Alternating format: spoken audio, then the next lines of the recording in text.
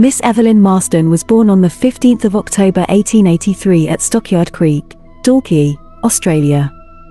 She was the daughter of Walter Henry Marsden, 1853 to 1921, a glazier, and Annie Bradshaw, 1847 to 1926, who both hailed from Derbyshire, England.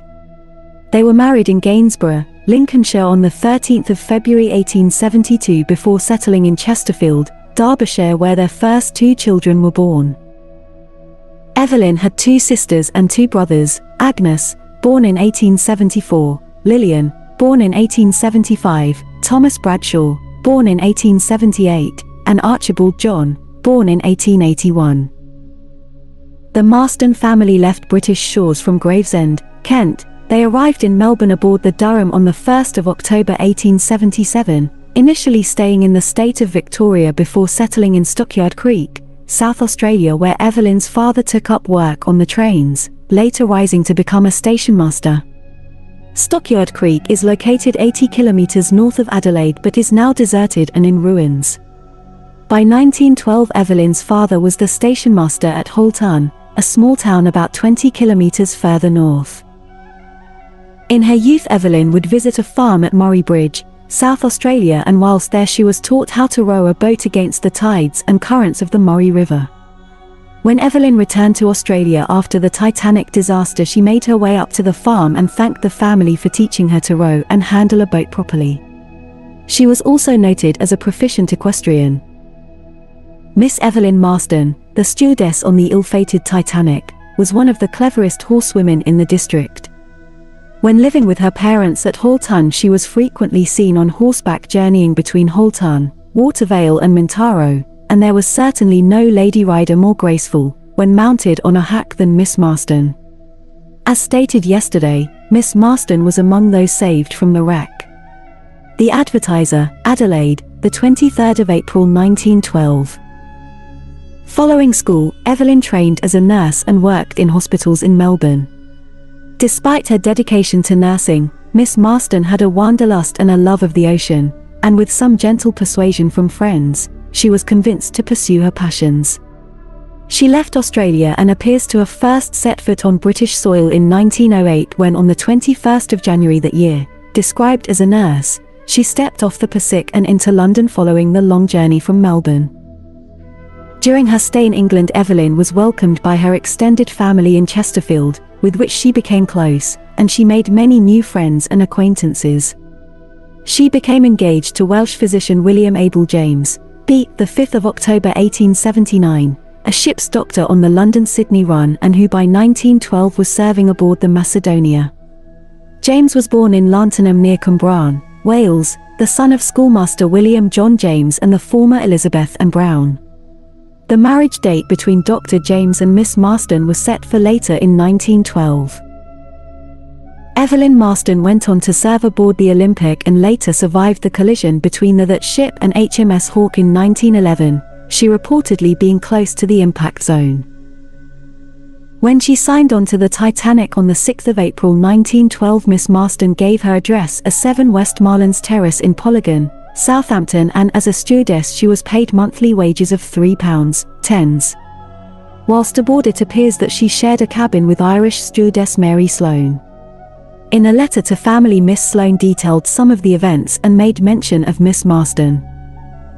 "I never lost my head that dreadful night. When she struck at 11:45 and the engines stopped, I knew very well something was wrong. Dr. Simpson came and told me the mails were afloat. Things were pretty bad. He brought Miss Marsden and me into his room and gave us a little whiskey and water. I laughed and asked him if he thought we needed it, and he said we should. Miss Marsden was crying. He was cross with her. He asked me if I was afraid. I replied I was not. He said, well spoken like a true Ulster girl. He had to hurry away to see if there was anyone hurt. I never saw him again. We helped him on with his greatcoat. I never saw him again. I felt better after. Then I saw our dear old Dr. Laughlin. I asked him to tell me the worst. He said, child, things are very bad. I indeed got a life belt and got on deck. I went round my rooms to see if my passengers were all up and if they had life belts on. Poor Mr. Andrews came along. I read in his face all I wanted to know. Miss Marsden is believed to have been rescued in Lifeboat 16. She was not required to give evidence to either the American or British inquiries into the sinking, and upon her arrival in Britain cabled her uncle, George Robinson of Chesterfield, to inform him of her safety. Back in Australia, her anxious parents also received notification of her well-being around the same time, many Australian newspapers having initially reported her as among the missing. The telegram they received contained just two, but extremely comforting words. Safe. Evelyn. Shortly after the Titanic tragedy, Evelyn was married in Southampton on the 27th of July 1912 to Dr. William Abel James, and both soon left British shores, arriving in Adelaide, Australia at the Semaphore anchorage in November 1912. Memories of the Titanic disaster were recalled on Saturday by the arrival at the outer harbour of the White Star steamer Irishman, which had on board two survivors from the ill-fated liner. Miss Evelyn Marsden, now the wife of Dr. James, surgeon on the Irishman, is travelling on the vessel with her husband. Mrs. James, who at the time of the Great Maritime Mishap was a stewardess on the Titanic, is the daughter of Mr. and Mrs. W. H. Marsden, of Holton, South Australia. When the Irishman reached the wharf, Mrs. James went ashore and renewed her acquaintances with many of her old South Australian friends. The second officer of the Irishman, Mr. J. Boxhall, was also one of the fortunate ones to be saved from the Titanic, on which vessel he acted as fourth officer. The Daily Herald, the 4th of November 1912. Her husband took up residence as a doctor at the Royal Adelaide Hospital, and they moved into a new apartment in Riven Mansions on Pulteney Street. During World War I, Dr. James served as a medical officer, being deployed to Egypt and later serving in Britain before returning to Australia in 1919. The couple then moved to the South Australian coastal town of Wallaroo and lived and worked there for 15 months before they moved to the Sydney suburb of Bondi, where William continued to practice as a doctor. They had no children, and their last recorded address was 85 Curlouis Street in Bondi. Evelyn James, née Marsden, died the 30th of August 1938 aged 54 and was buried at Waverley Cemetery in Sydney, Australia. Her despondent husband died a week later on the 7th of September 1938, reportedly after a short illness. His grandnephew said Dr. James arranged to die when he did, as he could not bear to live without his beloved Evelyn.